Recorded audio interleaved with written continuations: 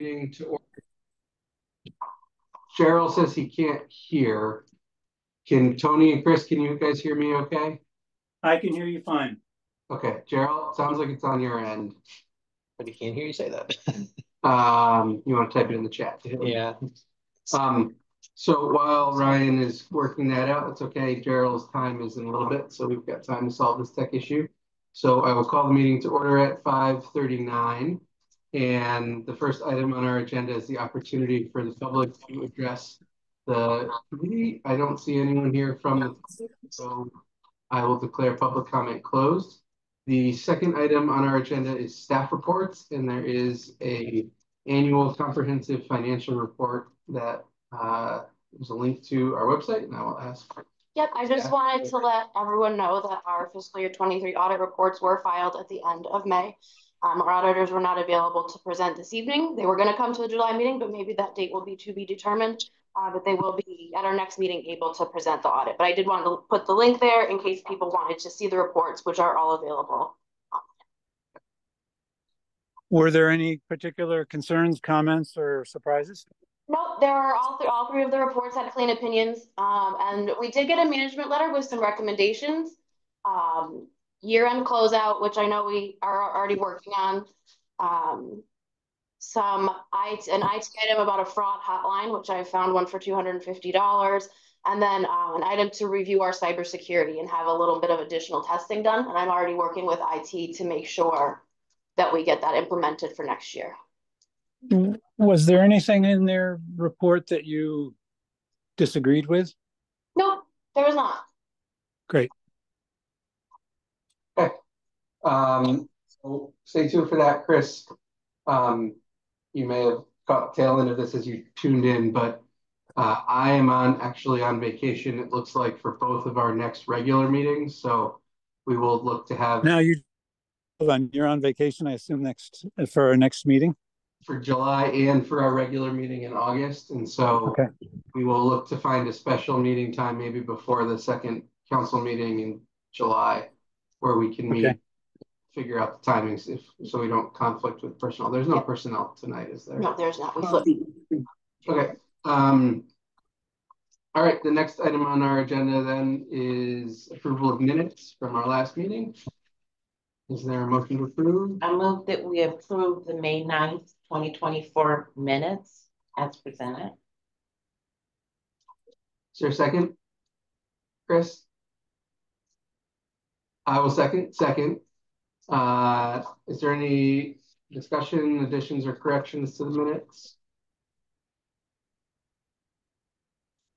All right, seeing none, all in favor say aye. Aye. Aye. Minutes are approved. All right, the next item on our agenda is old business. And the item of old business that we have this evening is the ARPA unallocated funds. Just sort of short introduction for me.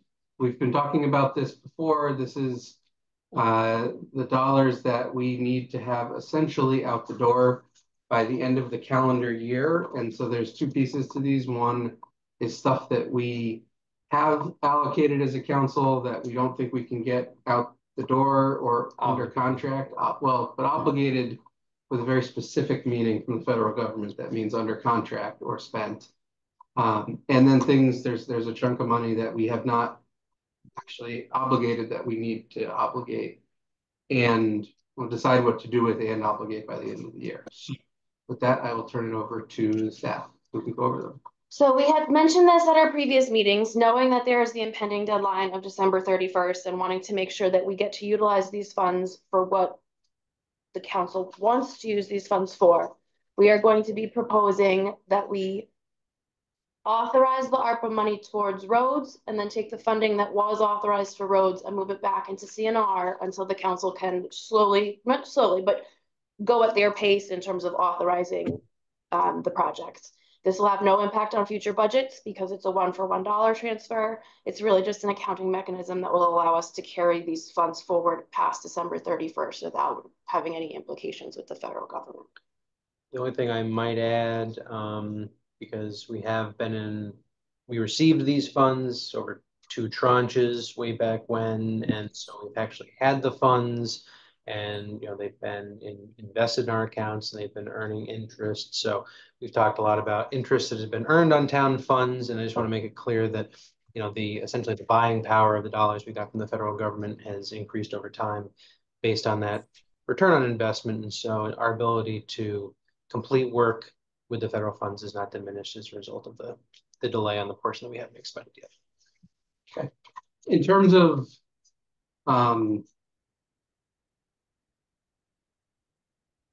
so it looks to me like there's about $1.6 million that we did not decide what to do with. And my recollection is that there was sort of a variety of reasons for that. One was there was a large project that Public Works had recommended that the council decided not to move forward with, which is to bring public water to Mansfield Middle School. And then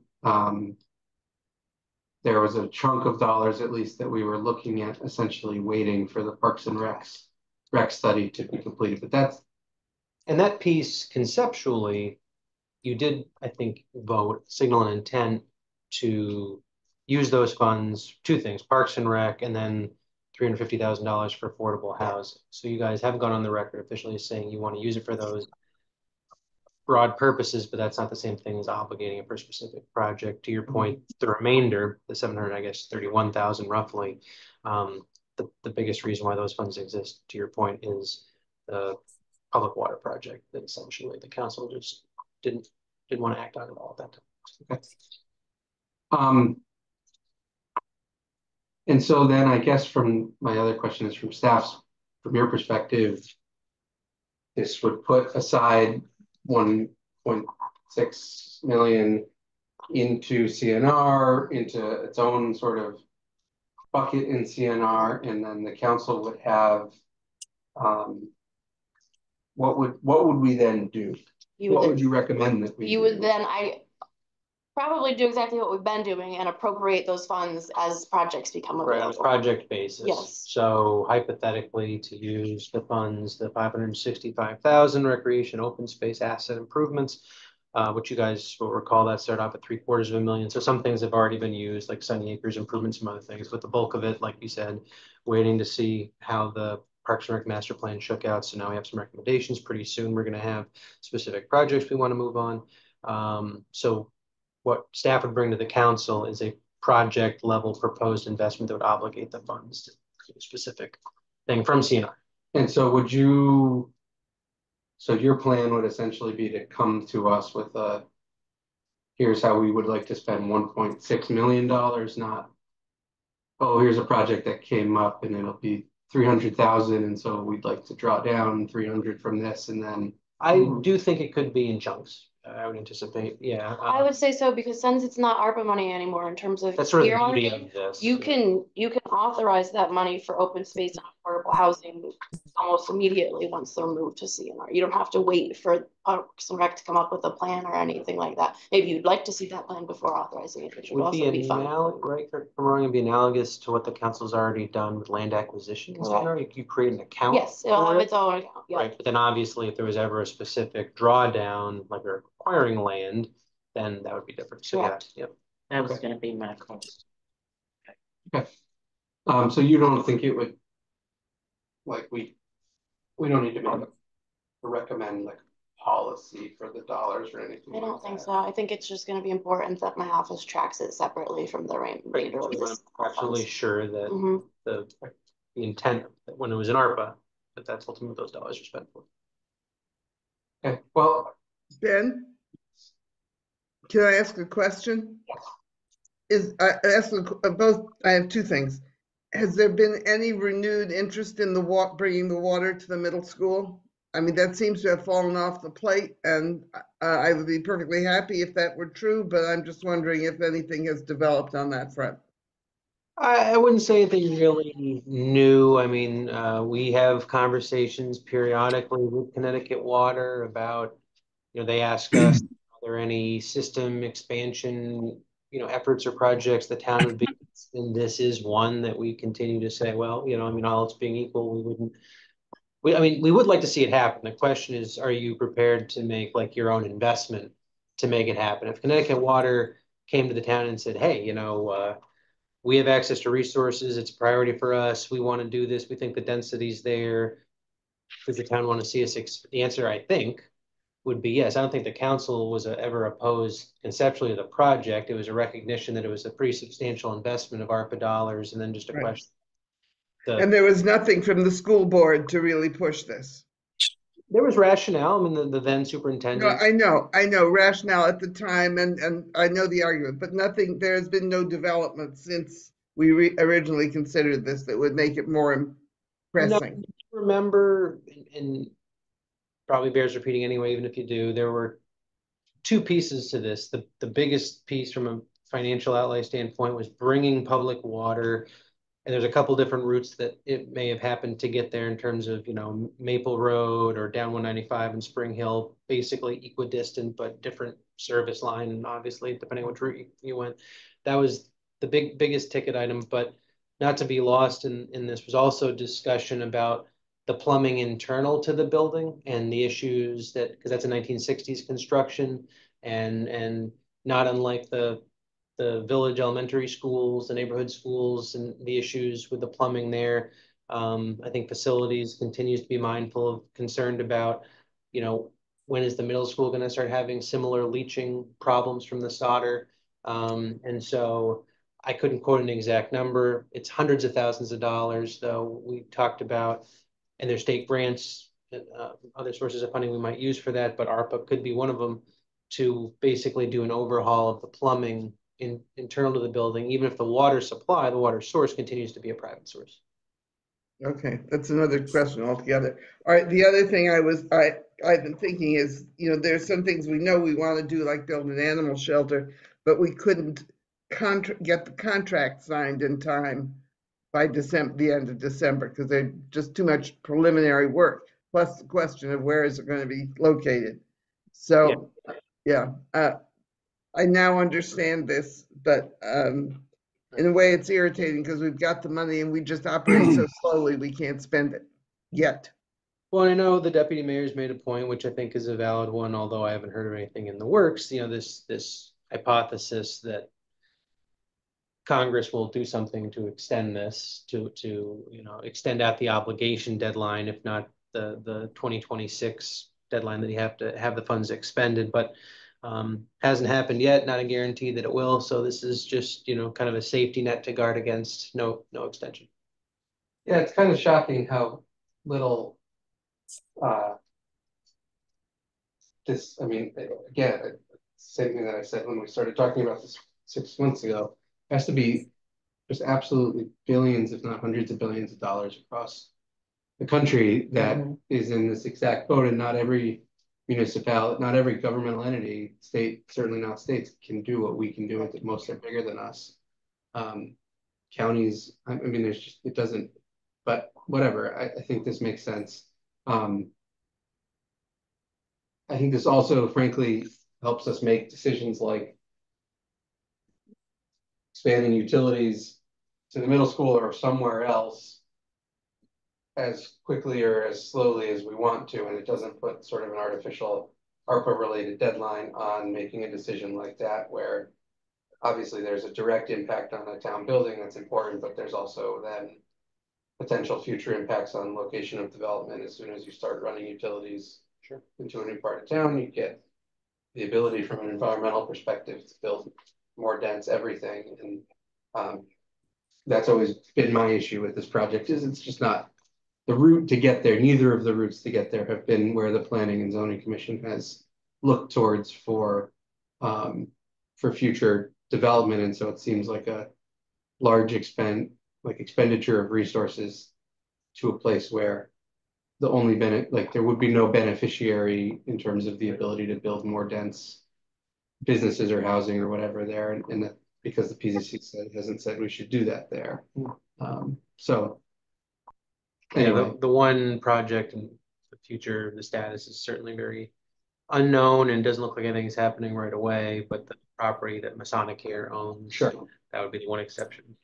But that's right across the street from where we're already running water and sewer. Right, it's for pretty- the it's pretty Eagle Green close. Project. Mhm.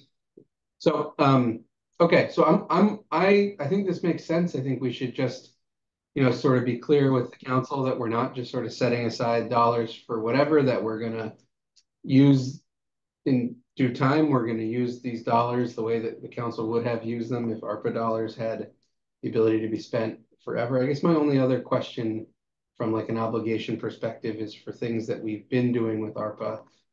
Is there anything that's like not sort of capital project related, but that's like ending, that staff have seen a lot of success with, that we might have the ability to extend either with these dollars directly through ARPA or by So we putting them somewhere other than previously- CNR? We previously came and extended Farms to Families another season because staff had recommended or requested that they had additional funds for that. I can touch base with a few others. I know there are some of them that are still struggling to spend down their money by December 31st. So I have been reviewing those quarterly with all of the department heads. Okay. And there's nothing like pandemic preparedness wise, future pandemic preparedness wise that we need. Yeah, I mean, I can certainly check back in with Rob Miller.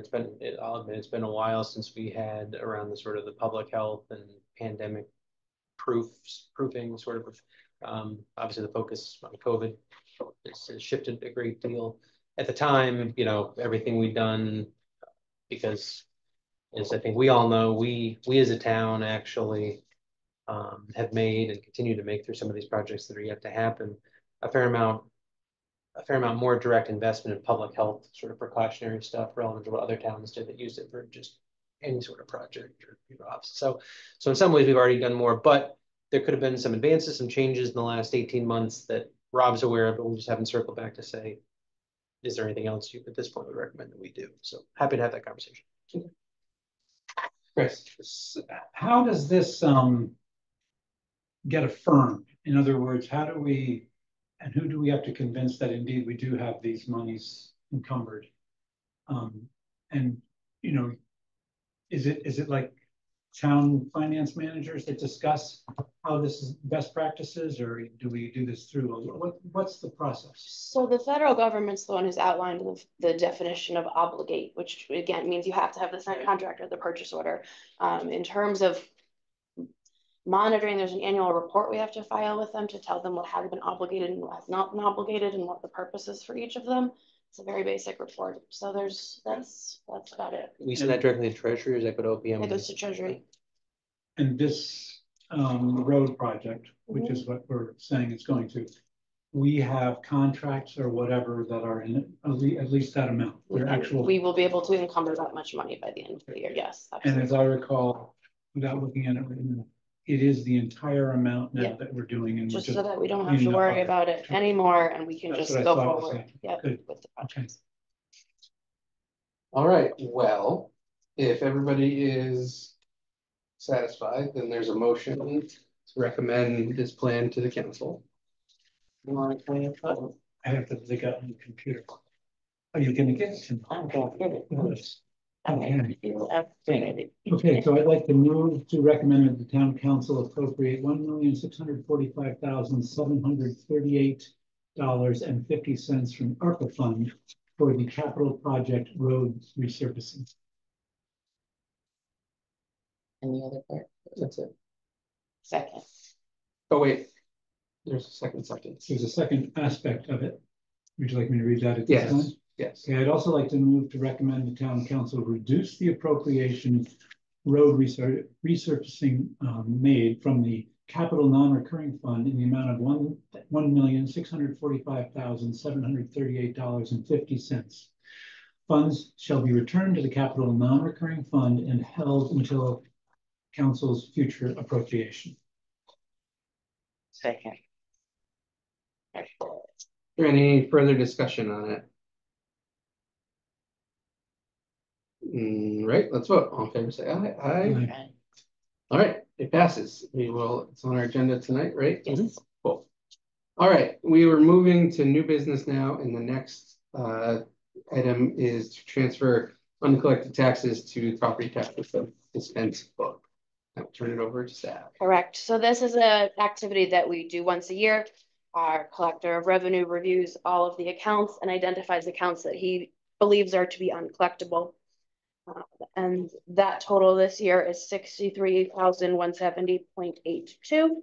Again, the majority of them are motor vehicle and personal properties for people who have left town or abandoned mobile homes or businesses that have closed.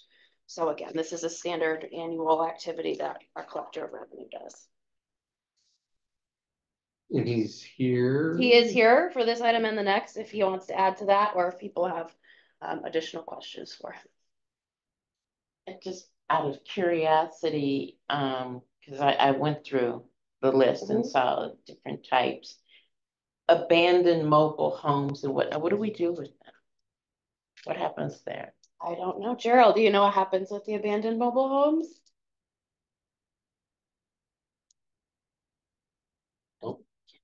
They go silent. *6 to unmute Gerald. If you can hear us. He said he called in. Yeah, I think he's. There he is. Looks unmuted. You there, Gerald? Do you hear us?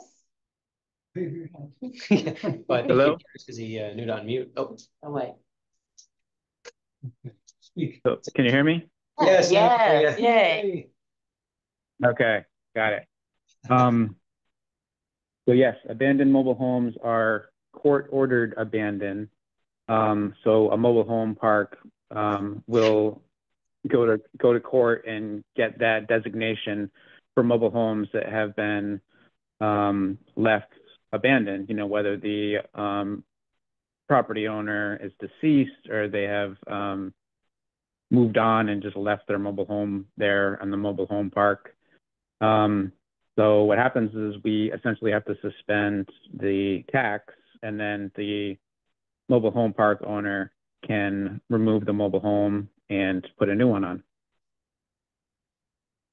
So is part of Dr. Cotton's question, or Mr. Keefe, I can't remember who asked now, but Dr. Cotton's question, whose responsibility it is to do something with the Right. unit? And can we get any revenue from? Right, so the unit might have some value, so I guess maybe the question being asked, Gerald, is who does what with the unit, who gets the value of the unit in the case of a mobile home specifically?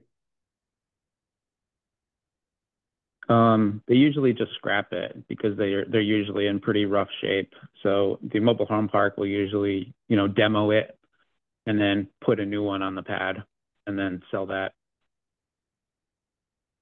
And then we would get the tax revenue from the new unit. New unit. But so, yeah, but what was the tax revenue from the new as opposed to any clawing back value from like the sale of the old Correct. unit or something? I'm not sure who I'm asking this question of, but is this amount about typical? Yes. On an annual basis? Yeah, I think last year was 45-ish, so it was a little bit So lower, then but there was around there. another number just sitting out there, which was, we usually get about $12,000 something, I forget how. Correct, $12,000 to $15,000, because people can still, if someone comes in and attempts to make a payment on a suspended account, we will gladly still take that payment. So we do still collect $12,000 to $15,000 on the accounts that are sitting in suspense. It just Okay. moves it to a. So my question related to that was, that would be about a quarter of the amount that you had last year. What's the percentage, or what's the typical slow return on these suspended? I would have to look back historically. On Gerald, that do you one. have a sense of it at all? Do you keep track of that kind of thing? We usually budget for, I think, around $7,000 a year to collect in suspense taxes. And if someone moves to the suspense list, their DMV hold remains, right? So if one of these folks goes to try to register a new car or their existing car or whatever, the DMV will still tell them, sorry, you can't do that until you pay Mansfield whatever you owe them. That's right? Yes, that is correct. Yep, absolutely. So, good, thank you. And the other thing didn't fully understand, it was the contract with Pullman Conlon. So that's actually for the next item. That's not really In the Okay. packet, it accidentally got put in 2 times, so that is for the next item, not related to tax Thank you. suspension. So this is something we handle internally. We don't give it up. We just say, We don't think this is really gonna, we just move it over to the unfortunate situation. yes. What do you call suspended? Suspended, yes. So, Tony, you have a question? Yeah, don't we send some of it to a collection agency? That's, I think, the We do next not. part. Really? I thought we did. Okay. Why? Well, we do send motor vehicle taxes that are unpaid to a collection agency. So yes, some of these accounts are still with the collection agency, American National Recovery Group. However, we don't send the suspense list to them, to the collection agency. So what do they get? The collection agency? Yeah. So after about a year of, not even a year, probably less than that, 6 months of non-payment for taxes and sending out numerous delinquent notices, we'll send those bills to the collection agency for them to collect. They have different skip tracing methods that we don't have access to find people that move to other states. So yeah, some of these accounts that are in suspense are still with the collection agency, so they can still collect on it too, just like we can. They're basically an extension of us. And what percentage of what they collect do we get? All of it. All of it. Okay. Thank you. Yeah. They So they tack on a 15% fee. So that's what they make, is the 15% fee, collection agency fee.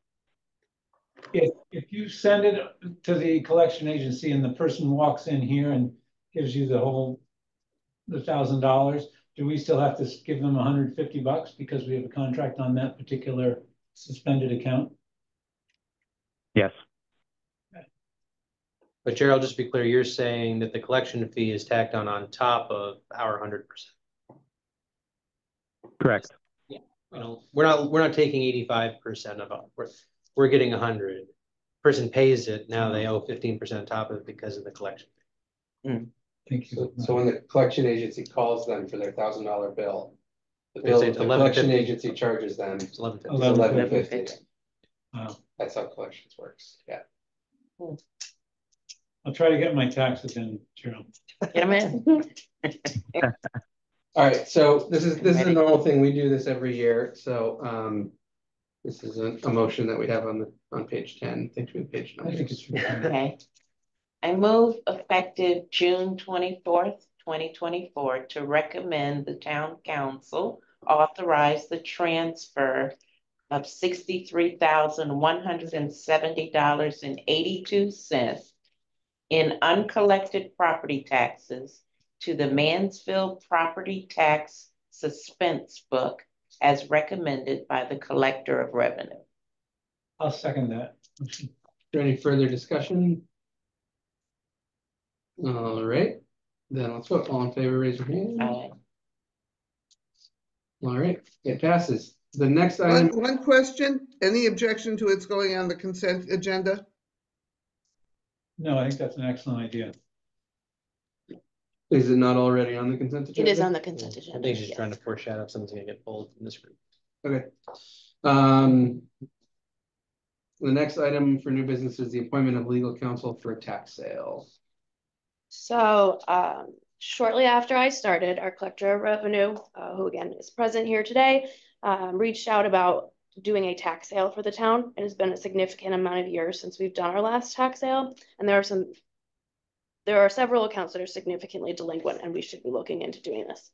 Per the guidance of the town attorney, that policy really comes from the revenue collector himself. So Gerald has drafted a policy which is attached on page 42 and 43 of your packet, which would have the tax sale be for any real estate delinquency that has been late for at least 3 grand lists and at least $15,000 who has not made payments in the last 4 months, a real estate delinquency on a single parcel that's abandoned, anyone who has a sewer use fee or sewer assessment fee that is 5 years delinquent, and commercial properties with more than 2 grand list years in arrears. So the item that this is not going to the full council tonight because we wanted to just bring it up conceptually before doing that, but in order to do that, we are interested in hiring an attorney. All attorneys must be approved through the town council. So we have brought to you the biography of Adam Cohen, who is the tax sale guru for the state of Connecticut. He does tax sales all year long. He's expert at that, in my opinion. I've worked with him 2 times prior in my time in Coventry. So we just wanted to bring this to you guys tonight, get your feedback, and see if there were any questions, thoughts, comments. And again, Gerald's here as well if there's anything he wants to add to that. So maybe just in the most basic, like what's a tax sale? What are we talking about?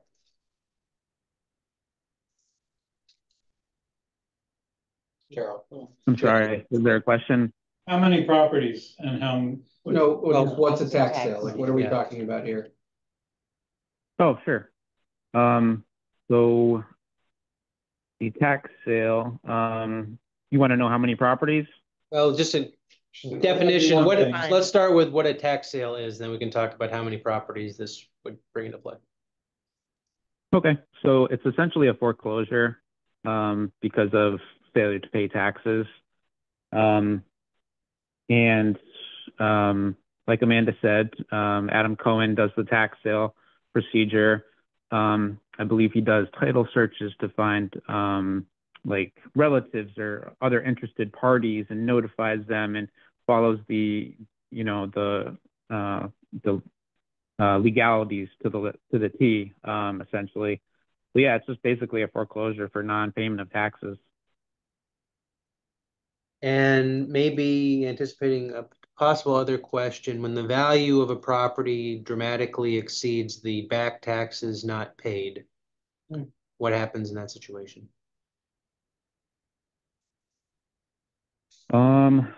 Well, I know a lot of people have come to us saying, you know, they owe a few years in taxes and they're like, oh, we have the property up for sale. And from the proceeds, we're going to pay the taxes off. And oftentimes that's possible. That's the case. But sometimes they fall just too far behind and or they don't want to sell, period. So I have compiled a list of properties that fall into this range, and we decided to go with a medium assessed value of the town times 3 years to get the $15,000 limit. Of the town, not the property itself. Well, I think what he's saying is The median, you're saying the median tax. So basically, the property tax is on a median valued home times 3 years. yes, exactly. Yep. Median value of home, going back to the town meeting slides, it's somewhere in the neighborhood of $5,000 is what the property tax bill is. So that's where the 15,000. Right, Gerald? Correct. Okay, thanks. Yes. Is that common practice in tax collectors' offices in the state of Connecticut, in New England, or anywhere else? What are some? Yes, it is.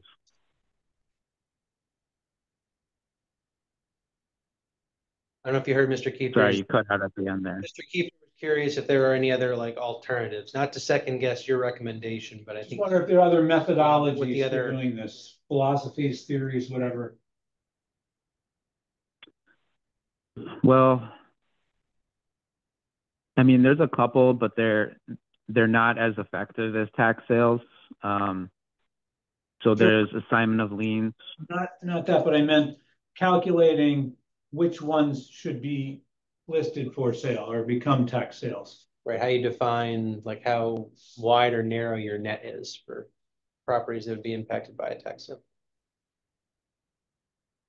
Yeah, this is common practice. I've gotten some local towns policies and what they use, and they all use 3 years. They just use a different amount. Some use 10,000, some use 20,000.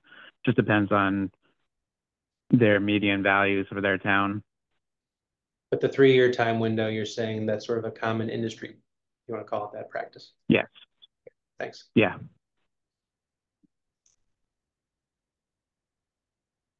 How many properties are we talking about? Okay. We have, on my list, I have 22 owners totaling 30 properties, because there's a few owners that own multiple properties that haven't paid. So 30 properties in all. And there's 4 different like category of properties and fees that could trigger something like this. The first one is residential, and then there's real estate with no residential, sewer use fees and assessments. And commercial properties, do you have an idea of roughly sort of where those 22 folks fall? The majority of them are residential. There's probably a handful of vacant properties. I don't have any sewer yet, Do we know, and no commercial. not necessarily percentages, but as far as of the residential, are the majority of those owner occupied? Yes, or deceased. I did There's a notice couple that are deceased. a lot of estates listed on this list. Yeah.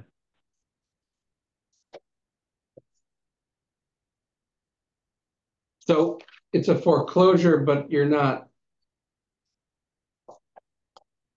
put a lien on the property for unpaid taxes, right? Are you taking full possession? Are you literally listing? Someone else's, it's a public auction process where people sit in a room and literally bid Yeah. on the properties, and then whoever's the highest bidder receives the property. There's a very long waiting period in between the auction and when they can actually take the property. I think it's over 6 months that Adam has to hold the property in jeopardy just in case the taxes are received. So Someone has a long time to a pay this. very long time. And I will say that I've done 2 of these. I have never had someone be removed from their home. If the home has a mortgage, your mortgage is going to step in and pay off your taxes. There's a lot of other, if you have an estate, the estate's going to pop in and pay the taxes. So I think it's a very effective manner of collecting these back taxes without having huge negative implications for our residents. And That was my at this concern. particular moment in time, unless someone has really leveraged themselves all over the place, like most folks would be able to take out a second mortgage Correct. to cover the bill, and so there's a question of desire at some level in here.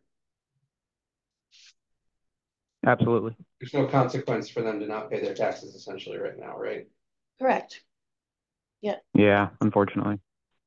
I have a question. How about unpaid fines? I'm wondering about that property on Browns Road that's turned into a junkyard, a massive junkyard. They're not, Do you know what property? I Yes. think it's on the list. I think I saw it on the list. Yeah, I think not because of the Not fines, but separately, I think there's also back taxes for a few years owed on. But The Mansfield Farms LLC? Yes. yes, Yeah, they're on the list. Is that what it's called? Mansfield Farms LLC? Yeah. Not Correct. That's how Mansfield it's called. Junkyard LLC? Oh, That may be taken.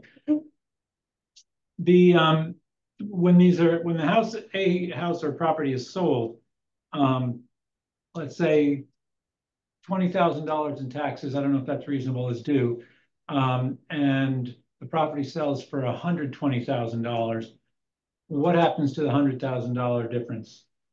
I assume we get the 20, we get quote unquote our 20. What happens to the 100? I believe it goes to the owner. Again, Adam handles all of that on his end. well, that was my so question. I when mean, he's forced to actually sell and leaves the home, Okay, or the estate sells it as a way to pay the tax bill, the difference goes to the owner. Correct.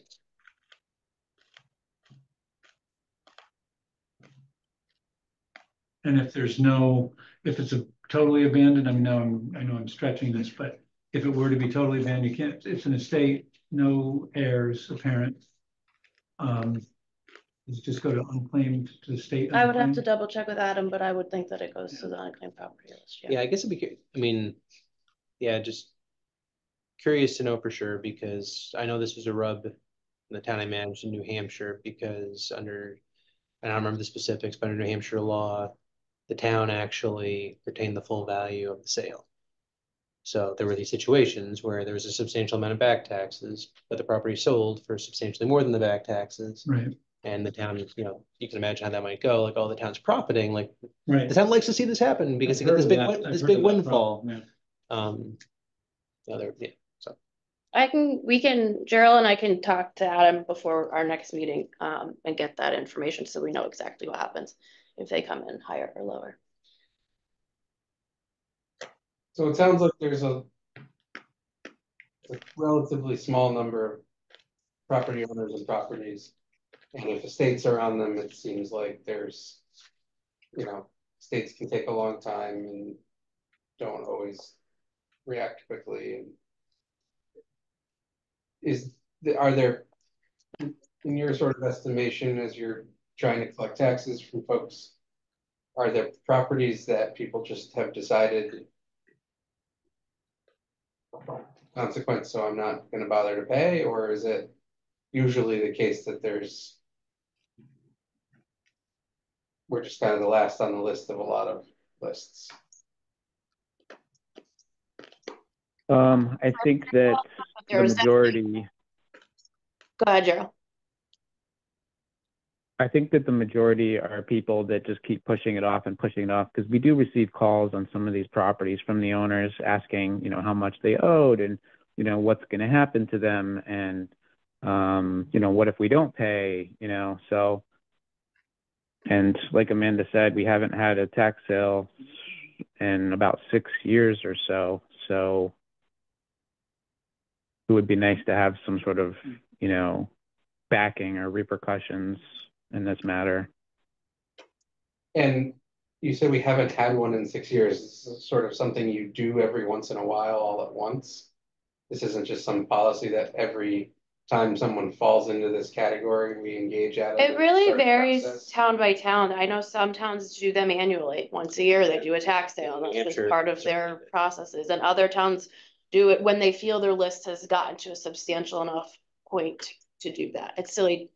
I guess maybe it's not silly, but if you only have 1 or 2 properties, the amount of work that goes into it. Well, the auction Gerald, process, yeah, I think there's some threshold, a certain number, because the parties that come in that are interested in bid, I think creates maybe more competition. Correct. So. Got it. But 6 years is a long time. It is. Gerald, do you have? And one of the problems is that we charge an 18% interest rate for all of these overdue taxes, so they multiply at a much faster rate than you would expect. Not by choice. I said, Not by choice. That's state, yeah, right. That's not Mansfield's going rate, but yeah. Do we get that line? Yes. Interest? Gerald, do you have the value of the properties on that list, the amount of taxes that they owe? The total is 711,000 and change. Thank you. So it's a lot for 30 properties. That's a lot more than 15,000 times 30, right? Is it a lot more than 15,000? 20,000. 20. Yeah, well, because of the interest. 20,000 Yeah. and change times 30. Yeah. And some of these properties do have more than 3 years, because again, we haven't done the tax sale, so there's some that have quite a few more years than 3. So there's a motion in our packet, but This is a big conceptual item, so we wanted to just have preliminary discussions tonight and get everyone's feedback, just to see how finance thought about it. And then I thought at the next meeting, we could answer any additional questions. Again, I'll follow up with Adam about the questions that you guys had, and then we can revisit it again at our next meeting and then move it to the council at that point. And then you'll be wanting a recommendation Well, for Pullman and Tolman. Correct, yes, then we would look for a recommendation to appoint Pullman and Conley. And this is sort of one of those weird areas where Gerald has his own independent statutory authority. And so we actually don't have any control over whether or not Gerald decides to write a tax sale policy and hold a tax sale if he wanted to do it himself. Correct. But we really need to hire an attorney, and so the council actually has to appoint the attorney that to do it, but we don't actually get to edit the policy or authorize the sale. Gerald has his own statutory authority where he can do this whenever he wants, as long as. Right, that's correct. You have, we don't actually get to manage you in your duties as tax collector directly, Gerald. You're like an assessor where you have your own independent statutory authority. Yes. I've only fought with In a that word, yeah. in my professional life. No. Not with- Who not with pays tax- for the firm not with then, the tax Cheryl? collector Well, that's what I'm gonna association. ask. That's my next question. So Gerald, on the $711,000, which you hope to bring in, which you would, if everything gets sold appropriately, how much of that do we have to then give up to Pullman Conley? Well, Mr. Cohen, Attorney Cohen would tack on his own expenses and fees on top of the Right. tax and, sale. I saw the rates and, this guy does that. And what's your sense or knowledge of how much you end up with? What percent do you end up losing through attorney's fees and other expenses? We wouldn't lose anything. We wouldn't lose anything. He taxes fees on top of the tax amount that's due to us, similar to the collection agency. Thank you. So, so hold on, if, how does it work if somebody, The auction fees, all that is tacked on. right, how does it work if somebody, if the existence of the auction happening motivates someone to take out a home equity line of credit and pay their taxes, are we charged that, then that's just part of Adam's fee structure, he doesn't get anything in that case? Or as soon as he engages, then we're. No, if they pay off first, they just pay off what they owe to Gerald Yeah, so he only gets his fees if the on the sale ones that happens. go to the sale. Yes. Even though in all likelihood, people don't end up foreclosed on and we don't take possession of the house, or the buyer doesn't take possession of the house. Taxes are paid within that 6-month period. You then owe taxes Correct. plus auction fees and attorney's fees. Correct. Yep.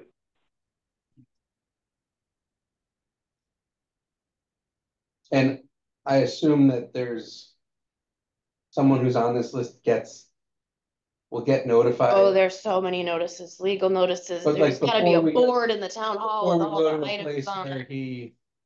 where someone starts to owe the fees. Correct. Cause I absolutely. imagine the fees must get pretty darn close to $15,000. Yes, there's a significant amount of time, several legal notices that have to go out. Before the sale. Correct, you before start the incurring auction attorney's actually fees. happens. Yes, Okay. yes. And if I were going to one of these auctions, understanding that I almost would have a 0% chance of buying the house. The deal is you just get it for very little at these things usually, and so if you do strike gold, you really strike gold. That's the Yes. motivation Yeah. for someone to make that purchase commitment 6 months out, and in a case where someone really just needs to cough up relatively small amount of money compared to the value of a home. That's correct. If there's nothing else, we will go back and talk to Adam about what happens if you get more or less than what is owed to the town, and we'll report back at our next meeting, and then hopefully we can move this forward then. Okay. If there's any other questions that come up, please reach out and let me know. Gerald, thank you so much for joining tonight. Yeah, absolutely. Thanks, Gerald. All right, well, You're that welcome. Have a good night. new business for the evening. Are there any communications, other business, or future agenda items? We will get the audit on the next agenda, and we will also bring the tax sale back. Okay, is there any point at which we have any kind of preliminary understanding of the reval? I That can like touch before base. everybody finds out here's how much the town thinks my property's worth now it breaks out. Is there any, I can touch base with our assessor and see if she has a status update on that. because they must be close with the survey process at They this are. point, right? Yep, they are very close. Yes. And then I imagine they have a computer program that they just sort of plug everything into. I think for real estate, we're close. I think for commercial, there's still a handful of inspections that the assessor was hoping to get done with the reval company. She wanted to do them together to make sure they were done. I don't think we need a whole presentation. Right, for the just a council, but high I think level. it might be a good committee thing to put on the Mhm. future agenda. Particularly if what we end up with is a grand list that's appreciated by 20 or 30 or more % on the residential side, which I have to imagine we are going to, at least, if not more. We probably need to think about a communication strategy at the council and town level about like, hey, actually, we're gonna lower the mill rate by 20 or What- 30%. Right, and what your does taxes this are gonna mean for stay you? relatively stable. Yeah. Even though we're 9 months away from passing a budget that actually Yeah. makes those changes, it just seems, at least, right, it's a year, maybe a year and 9 months away. Well, the reval that's being done now will be impact, drive what the grand list October 1, 2024 Correct. is. And it'll be that grand list upon which the FY 25-26, so our next budget is Yeah. based. So it is the next year. It's just, we're talking about FY 26 and October 24 values, and so it kind of sounds like it's 2 years apart, but really it's not. Yeah, so there's not like a delay, I guess you could say, like, these values will be the values we base the next tax rate on. Yeah, I think it might be helpful to start that conversation before. We certainly hear it all the time, like people equate, my value's gonna go up, they're gonna give me more taxes. They could try to walk through how that actually works. I mean, there will be plenty of people whose taxes go up and plenty of people whose taxes go down because their property value relative to the rest of the town changes. That's what happened 5 years ago. But we're not, everybody's taxes isn't gonna go up by the amount that the value of their home is gonna go up in this reval, which is gonna be substantial. So. Okay, All right. anything else? Are we ready to adjourn? Move to adjourn. I'll second it. All right, we are adjourned at 6:31.